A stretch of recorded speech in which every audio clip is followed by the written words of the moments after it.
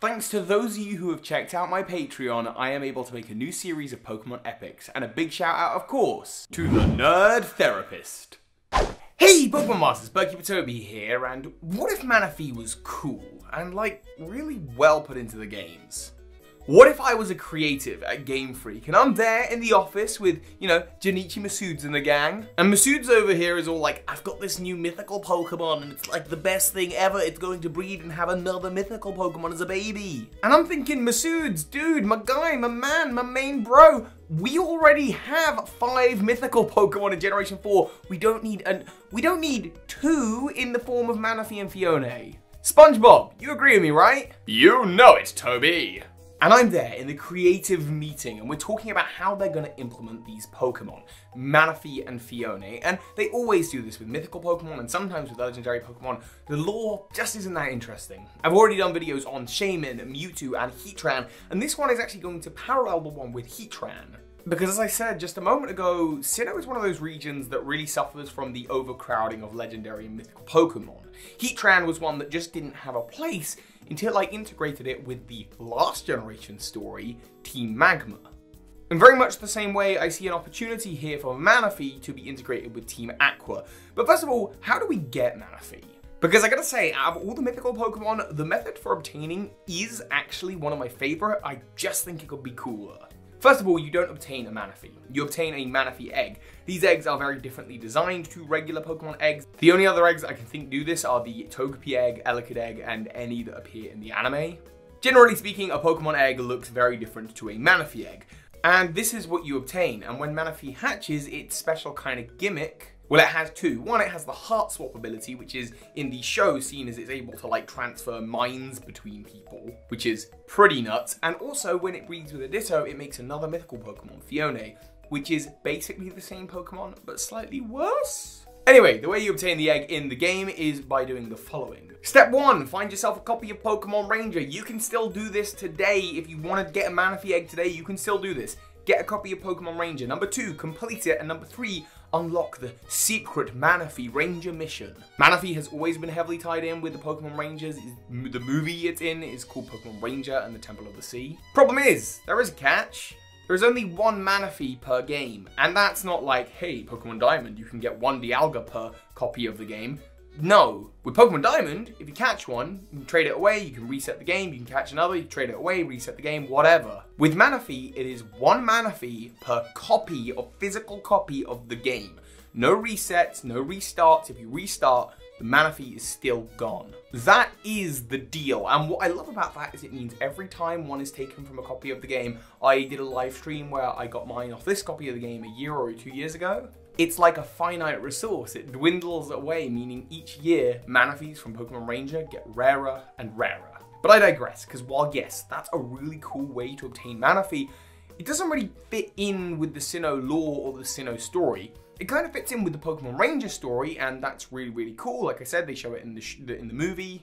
Wonderful. But what's that got to do with Sinnoh, where it was introduced? Instead, I want to tie it into the lore and the world of Sinnoh, doing the same thing I did for Heatran with Team Magma, and tie it into a post-story of a new Team Aqua. I did an earlier take of this video, and I didn't like it because my manga just completely, it fell off the shelf, and it's not holding. So that's not got anything to do with this video. I just, I'm gonna put it down here. By the way, how have you been enjoying the new set so far? I'm feeling like really good about this. So anyway, we're going to assume for the majority of this that we're being creative with Pokemon Sapphire version and Pokemon Diamond and Pearl version. However, there are probably ways that you could still do this with Pokemon Alpha Sapphire and Pokemon Diamond and Pearl 2 remakes, future games probably coming out next year, hopefully, please. So, your copy of Pokemon Sapphire, you finish the game, you beat Team Aqua, Archie is defeated, but much like in my Heatran video, there are admins, Max and Shelly, and they want to revive Team Aqua. This has been their whole life. So they take themselves and a group of powerful grunts, and they form the beginning of new Team Aqua. Every evil team does it. Especially Team Snooze, we're always coming back for more. When we can be bothered. Anyway, it's the post game, you've beaten Team Aqua, and you go and you talk to Mr. Briny. Mr. Briny is in many ways a protector of rare Pokemon. Supposedly it was he, the head of the Devon Corporation, and Drake of the Elite Four, who all came together to hide Mew on the island that you find it on in Pokemon Emerald. Mr. Briny knows a lot about the world, and he also knows a lot about a ship that is just off the coast of Dewford Town, the Abandoned Ship.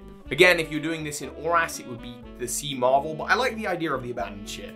Because the location kind of opens up as you get more HMs. You first see it when you're in Mr. Briny's little sailboat going past on the route, then later on you obtain Surf, so you can surf around it a little bit. After that you obtain Dive 7 gyms in, and you get to explore the whole place. And now you've heard that Team Aqua is there as a result of Mr. Briny, so you go to see what's going on. You battle your way through grunts who have invaded the ship, which I really like the idea of, because Team Aqua are pirates. Apparently, according to the Team Aqua grunt, they did not sink the ship originally. It was a different pirate known as the Phantom, who, for those of you who have watched the movie, know that he's the main villain in the Manaphy movie. But they are Team Aqua, and they heard something called the Prince of the Sea was aboard this boat, so they need to work out what it is. They're hoping whatever it is will help them take control of the Pokemon Kyogre, because that was the problem the first time. They just lost control of Kyogre. What they need is to take control of it. As you make your way through the ship, you learn that it came from a far-off region and was headed to the Sinnoh region before it got attacked by pirates. And right at the end there, you find Matt and Shelly and you give them a Pokemon battle. They have found the kind of, I guess we'll call it the treasure chest, the pirate chest that's in the bottom of this ship. You battle alongside Mr. Briny and Pico, because all hail Pico. Yeah, that's a Transarchive reference. And you stop the Team Aqua admins from getting hold of the Manaphy egg, and Mr. Briny takes it. Of course, Matt and Shelly vow that Team Aqua will one day return, as all evil teams do, and Mr. Briny will vow to complete the ship's journey and take the egg to the Sinnoh region, just once he finds the time. Skip forward, you are now playing Pokemon Diamond and Pearl, and you've completed the game and you're in the post-game. And you do that same thing where you put the copy of Pokemon Sapphire, which has the event completed, in the bottom of the DS, and your DS registers, oh, you've got the Manaphy egg, or you've done that thing. Awesome, now a new in-game event is available, and you, as a person of the Sinnoh region, you've completed the league, you're looking to complete your Pokedex. And you catch wind that a visitor from another region has appeared in Canalive City. Of course, it's Mr. Briny, and of course, because Diamond and Pearl are set a few years after, this is him completing his quest.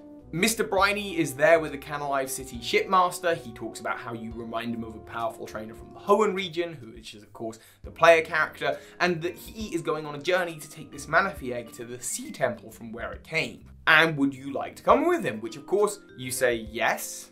And you sail with Mr. Briny to a new island that is in the north area of Sinnoh, beyond Crescent Moon Isle and Full Moon Isle, and this is the island where Manaphy has come from.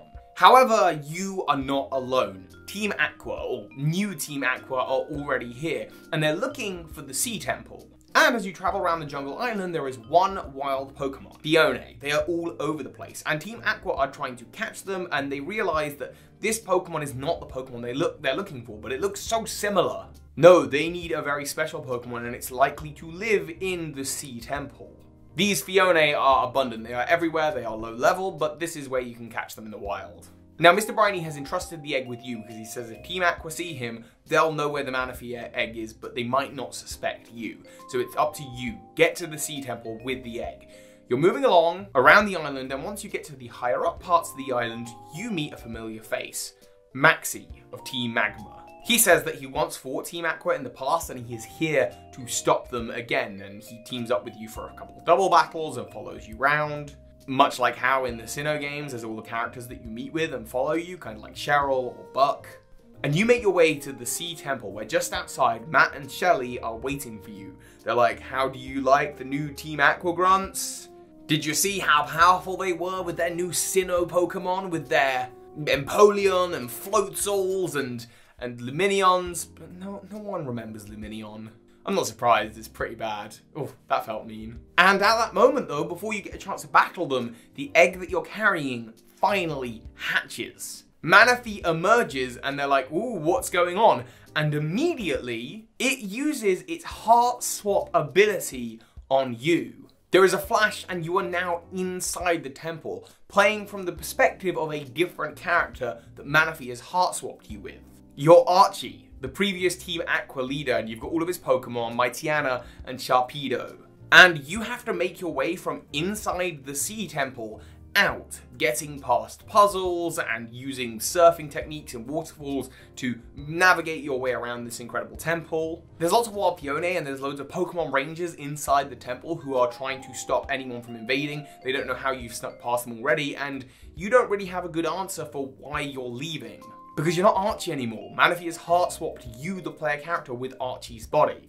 You make your way outside of the temple, and when you get outside, you reunite with yourself. And Archie is inside your player's body, being freaked out about what's going on, saying that he was just in the temple and he was coming because he heard that his team Aqua Grunts were calling. He heard that they were on the move and thought that he might come and deal with them. He sees Maxie and they share some kind of like, grumble, grumble, grumble, yeah, things didn't go very well when we tried to take over the world, so why is new Team Aqua trying to do that? And at that point, Manaphy heart swaps you back. Matt and Shelly insist that Team Aqua's plan was perfect, they lost control of Kyogre, and they can use Manaphy's heart swap ability to personally take control of Kyogre, and so they don't have anything to worry about. Manaphy is known as the Sea Prince. It was born for Team Aqua.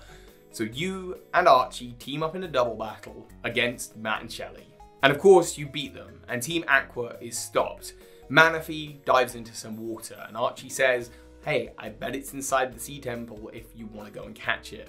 And you now, as yourself, Archie and Maxie leave, now have the opportunity to navigate through the sea temple, keep on catching Fiona, rebattle some of those Pokemon Rangers, navigate the puzzle in a reverse direction, and I think there could be some really interesting mechanics with navigating puzzles in two directions that involve diving and surfing and waterfalls, and eventually you make your way to Manaphy, whereupon you can finally battle it and add it to your team. And that to me is a far more interesting way to integrate Manaphy into the game. But this is a series all about being creative. How would you integrate Manaphy into the game, and who do you want to see me do next? What Pokemon do you feel like were underrepresented in the games and really need their lore and story expanded upon? I'm having a lot of fun doing these, so we'll see who I go for next. Thank you for watching, and of course, so hi Pokemon Masters. This is Ash Ketchum. You just watched a video by Birdkeeper Toby. That makes you a Pokemon Master!